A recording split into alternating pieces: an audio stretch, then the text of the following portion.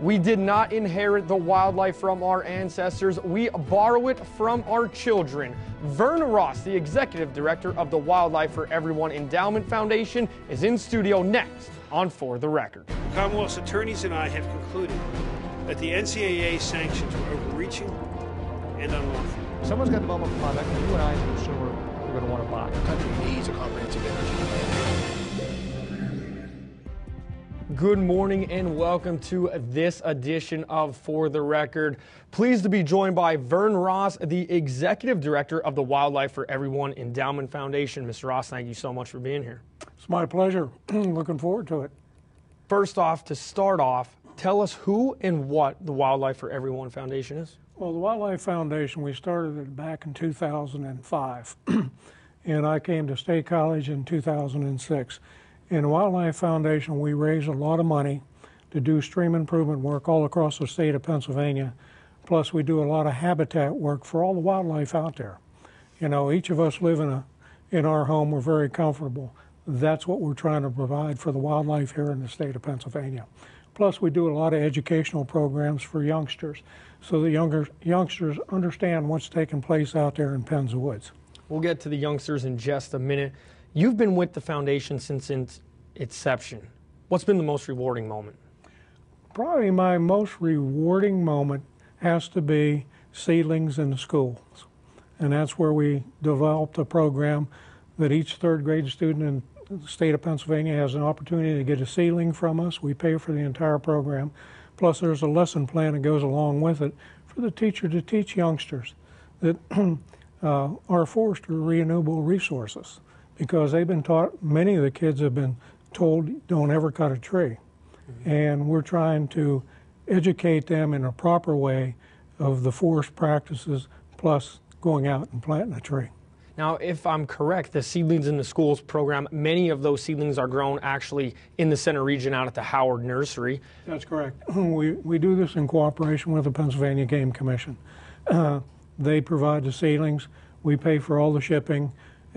We provide all the shipping of the seedlings plus the lesson plans that go to all the teachers. And it's free. I mean, all the schools, it's free for them. And that's actually open, that program through the state is actually open to anybody. But in the schools, there, correct me if I'm wrong, 1 million seedlings now in the entire history of the program have been delivered. We're well over 1 million. I think this year we had around 171,000 or 172,000, right in that area. Seedlings that went out to the different schools across the state of Pennsylvania, and it's a growing. I think the first year we had this, we only did like 30-some thousand, and then it started to grow and grow and grow. And every year we see a little bit of an upswing in the program. Now, obviously, you're very passionate about wildlife, and I'm sure you could tell me many stories about this next question, but where exactly does that passion come from? Well, I got to tell you, it comes from my mother and dad. My mother was a hunter, and when I was a youngster, I couldn't understand why other mothers didn't hunt. And, you know, you got to go way back into the 40s when I was born. And Mom and Dad went deer hunting, they went bear hunting, and my mother looked like Annie Oakley to me, and I thought all mothers did that. But they instilled that passion into me. It's like when I'm with my wife and we're going down a highway and I see a deer in the field, I got to pull over, get my binoculars out and look at it. And she'll say, you've seen one deer, you've seen 1 million of them. But that's what makes my heart beat. There's just something about every time you see an animal out in the wild, in its natural habitat, that just gets you excited. Oh, very much so. Now, this isn't your first post as a director in a wildlife organization. You've also spent time at the Pennsylvania Game Commission. How does your time there differ from your time here? It's like night and day, to be honest with you. The responsibilities running an agency where you had 732 employees and about 1,200 part-time employees. Where I came here, it's a more relaxed atmosphere. We know we're raising money for the right things, for the habitat and what have you. And we only have 2 employees and me, and I'm part-time. And I just enjoy it. It's very rewarding. Now, the way to raise the money, I notice you have a project going on right now, the Capital Campaign. Can you tell us a little bit about that? Well, the Capital Campaign, we were going out, different businesses and what have you. We want to build a building here in State College. They will house all the biologists for the Pennsylvania Game Commission. Right now they work out of their houses and around the different areas.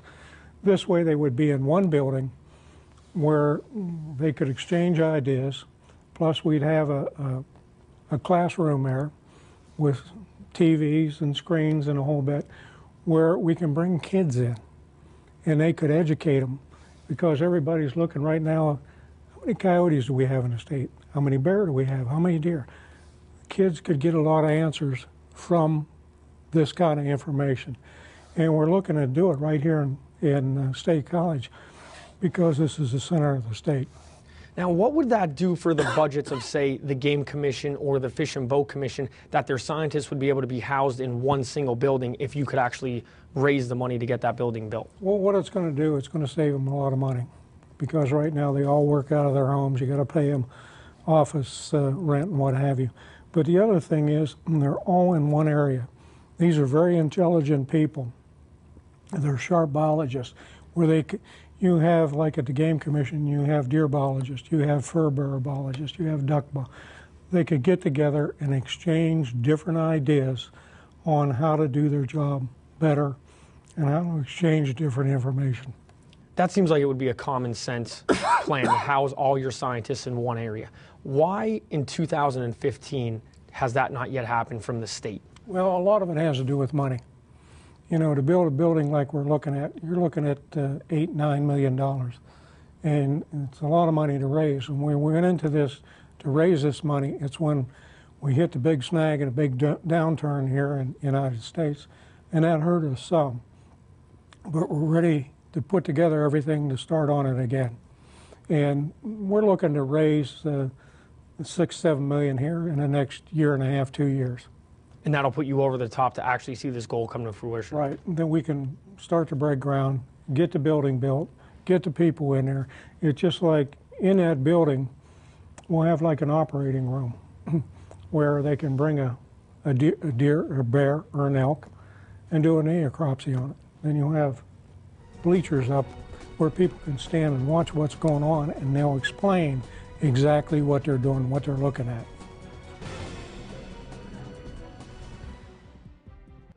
Welcome back to For the Record. We are speaking with Vern Ross, Executive Director of the Wildlife for Everyone Foundation.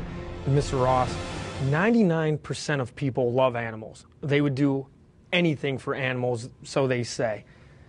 But it's one thing to love animals. It's another thing to step up and get involved, either with the checkbook or actually volunteering. What's the biggest issue you guys face in getting those people to take the next step? Well, it is a problem. And right now, probably our membership, we're up around 6,000 members.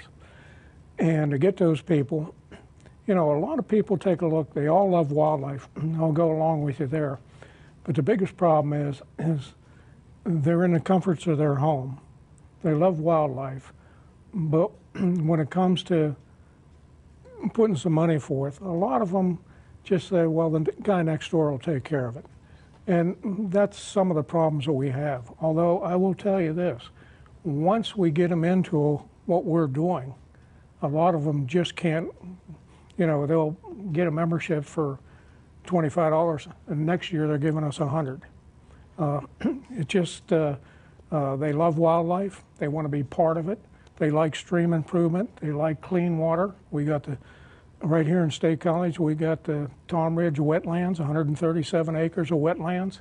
And, you know, a lot of people don't understand what wetlands do. It purifies the water. And we're getting ready to do quite a bit of work out there so that the bird watchers can come in, the trout fishermen can go fishing, what have you. But everybody likes clean water. You know, when the last brook trout dies, man is not far behind. So it's very important to have clean water. It's very important to have the different types of habitats out there.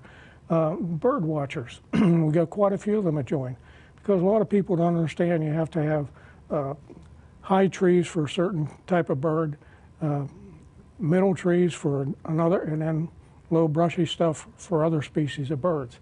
And once you can accomplish this, it's great. It's like my dad always told me, if you're hunting somewhere and you don't hear any birds singing, you're hunting in the wrong place.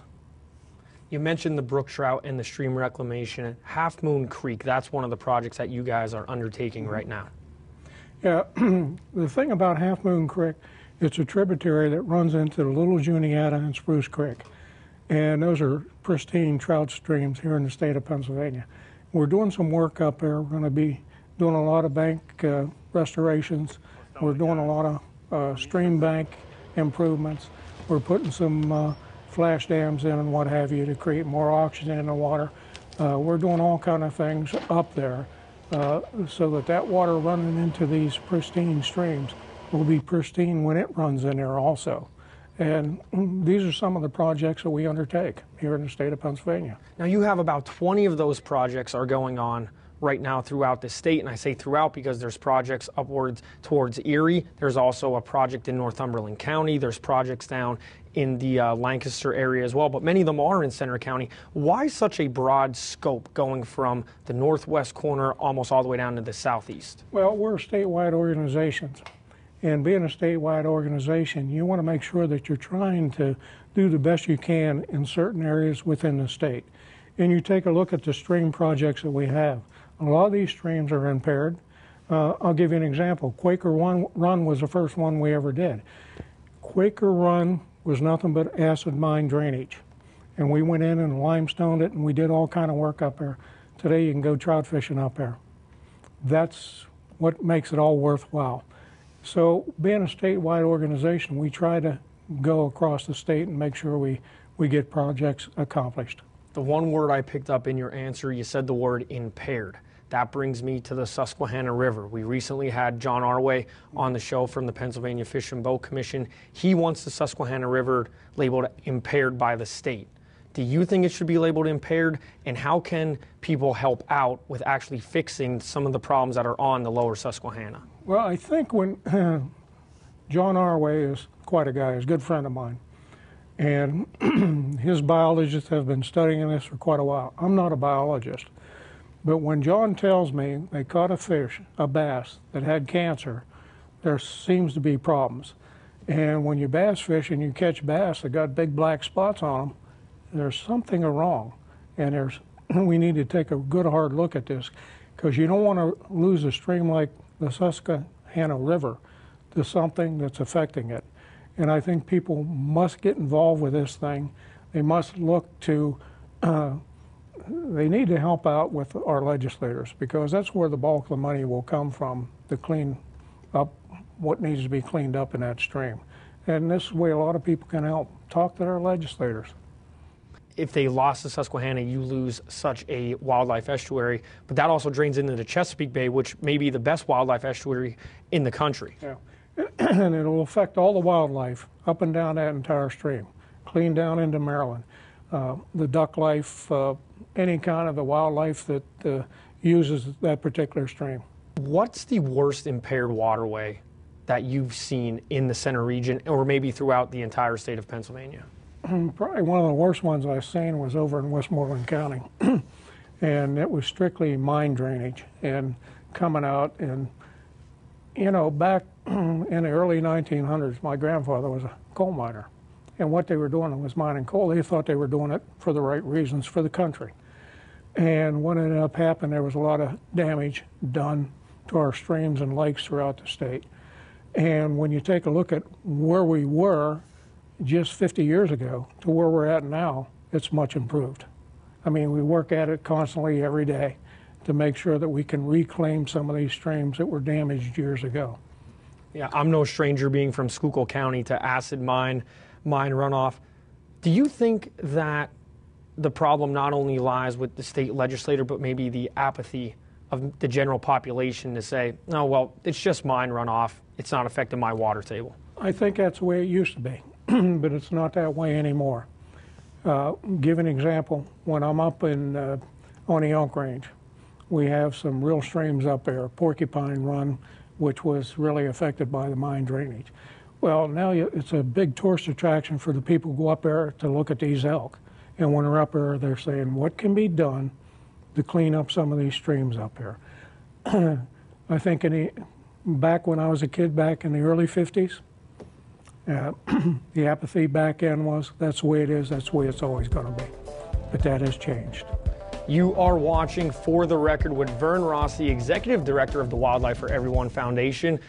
Welcome back to For the Record, talking wildlife issues facing the state of Pennsylvania with Vern Ross, the Executive Director of the Wildlife for Everyone Endowment Foundation. Mr. Ross, early in the program, we talked about youth, children getting involved. How important is it for them to get involved at such a young age? It's very, very important, because that's when you start to develop your habits that last through your lifetime. In other words, right now, if you take a look at kids, they use the video games, the cell phones, and what have you, and they play baseball, soccer, and what have you. But it's very important to get them involved in the great outdoors, because once they get out there, it's like my grandkids. I got them involved. They love it out there. I got granddaughters that I took turkey hunting this year, and they just thought that was the greatest thing. And I always tell the girls, if you want to meet guys, that's what you need to do. You need to go hunting. But it's very important to get them involved. My grandsons, they all hunt. The one program that really interested me, because I have a hobby in photography, the youth wetlands through a camera lens experience that took place at the aforementioned Tom Ridge wetland area. We work with Best Buy, and we got some money, and we got a bunch of cameras. And we advertise them. We get youngsters out there in different age categories, and they go in and and it's amazing what they photograph compared to what I would photograph. And what a kid sees through the lens of a camera is just amazing. Some of the pictures they have taken, we put them on our website so people can see what these kids are doing. And they come down there and they just have a great time. We have gifts and prizes for them all. And we've been doing this now for the last 2 years, and we're going to continue on with it. And it keeps growing every year. And it's nice because the parents come with them. And it's a nice day for the parents and the children to get together. And it creates camaraderie, because some of these kids get to know other kids from other school districts and what have you. And it's just great. You said it keeps growing every year. Another event, the Sporting Clay Shoot out at Seven Springs, that was a milestone this year, the biggest ever. We had 111 people out there. And the first year we started, we had 38. So you can see how that has grown. And everybody that comes out there, they're there for one reason. Yes, they like to shoot sporting clays, but they want to support the foundation for the work that we're doing. And most of them get on our website and see some of the things that we are doing, and they say, well, we want to help support you.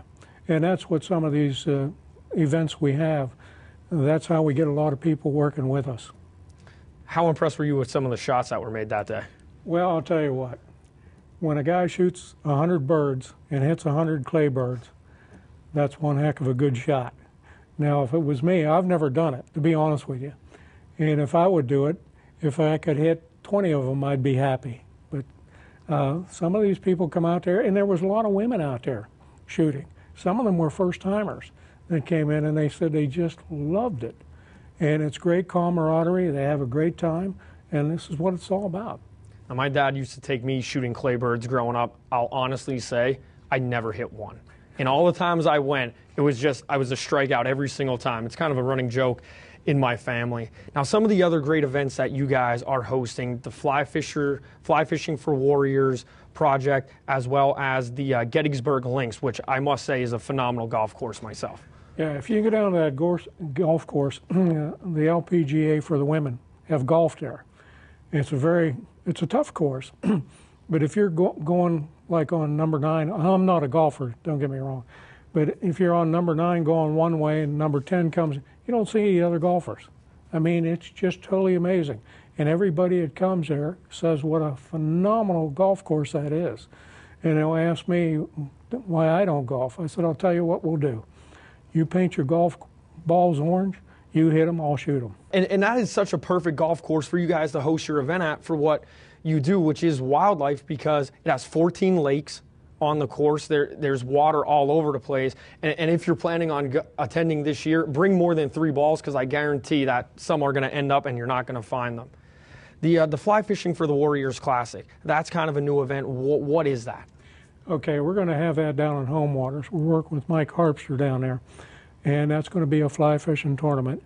And a lot of the money is going to go towards, well, it's called Healing Waters, but it's Wounded Warriors. And we'll have some warriors down there that are being sponsored by some other fishermen, are sponsoring the event for them, that they will come and fish, and we will have personal guides to work with them. And that'll be held on Little Juniata River and Spruce Creek. And we're kind of excited about it because right now it seems like everybody's getting into the mix on this fly fishing event, which takes place in September. And I wanted to have it then because it's fairly cool and you don't have the real bad heat and humidity. And I'm a fly fisherman. I love to do it. I won't do it that day. I'll be with the past veterans, the veterans that show up. I'm a veteran myself, so I know what it all means. Now, I want to ask you to look a little bit into the crystal ball. What do you see might be the biggest problem coming down the pipe that will be facing wildlife in the state of Pennsylvania? Well, I think one of the biggest problems we just touched on is the Susquehanna River. I just hate that we would lose all that's been invested within that river up and down the state of Pennsylvania, because when you take a look at it, that water comes from quite a few different places in the state. Well, it starts up in New York. And to lose that, that's one of the best bass fisheries in the eastern part of the states. It would just be a shame that we can't do something about and correct that situation that we have there right now. And that's a real problem. If you could direct people to the website and how they could actually get involved with the Wildlife for Everyone Endowment Foundation. Yeah, they can just get on our website. It's Wildlife for Everyone. It's Wildlife for Everyone Endowment Foundation.org. And they can get on there and look at some of the projects we're doing. They can see what we're doing. And there's the opportunity to join right there. You can log in, join, and I'll guarantee you, when you join, we get it that day. Tomorrow morning, it's in the mail coming back, your membership. Mr. Ross, thank you so much for being here. Well, I appreciate you inviting me. It was a great day. And thank you at home for watching this edition of WHVL's For the Record. Have a great day.